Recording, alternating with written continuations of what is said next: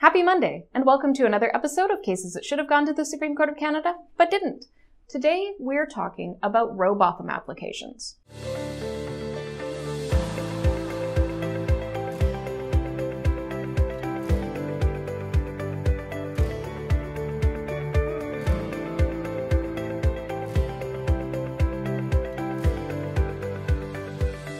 Cases that should have gone to the Supreme Court of Canada, but didn't.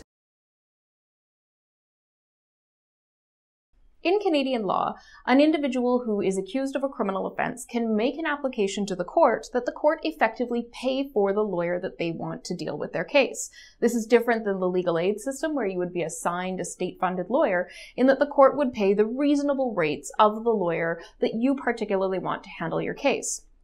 In order to get that, you have to bring something known as a Rowbotham application before the court. And in the course of those applications, a real question has arisen, especially in a recent case called Keeping, about whether or not and to what extent the defense has to disclose its strategy at trial. In order to justify your ability to have a particular lawyer, some information about how that lawyer is going to defend you and why that particular lawyer is necessary is required to be put before the court. But the extent to which you have to disclose your defense is a real live question, and this came up in the case of Keeping. One of the important issues that is engaged in this question that the Supreme Court of Canada ultimately declined to hear is your right to protect yourself against conviction.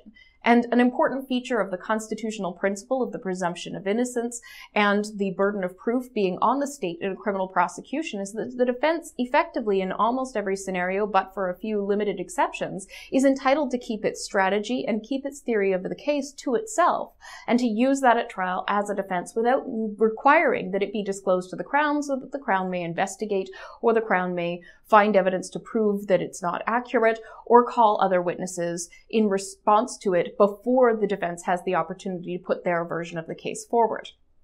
And Mr. Keeping's application for the Supreme Court of Canada to deal with this issue was dismissed, which unfortunately leaves, again, this sort of unanswered question about the extent to which people have to disclose their defense strategy, particularly where it may compromise the issues in their case. Hopefully, the Supreme Court of Canada gets another opportunity to clarify the procedures around these applications and to limit the extent to which it actually infringes upon the defense's rights at trial, simply because the defense is asserting a different right that it has to have state-funded counsel available to them and to exercise the right to counsel of choice. Rights that are protected under the Charter should not be used in a manner that results in them being in competition with one another. And any case where there's competition between Charter rights is a case, in my opinion, that the Supreme Court of Canada should hear. Cases that should have gone to the Supreme Court of Canada, but didn't. Thank you for tuning in to another episode of Cases That Should Have Gone to the Supreme Court of Canada, but didn't. I'm Kyla Lee at Acumen Law. Thank you to Brazenville Creative for putting together these videos. Please like, subscribe, and share with your friends.